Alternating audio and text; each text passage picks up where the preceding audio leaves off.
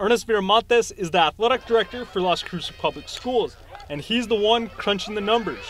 We're kind of in a budget freeze right now, a lot of waiting on what the governor and the legislature is going to do.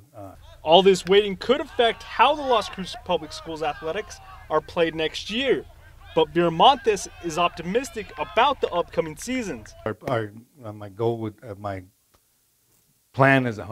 is that we're going to stay as is for another year. With an expected shortfall in the district's budget, more fields like these could possibly be empty next season. Viramontes says it would take something drastic to cut games, but you still want to maintain a level of competition. We don't want to cut any district games.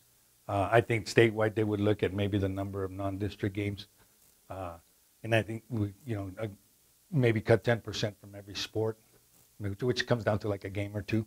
The New Mexico Activities Association, which oversees high school sports, says district games could not be affected until the 2018-2019 season.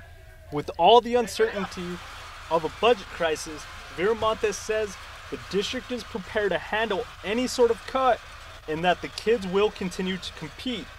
For News 22, I'm Blas Maestas.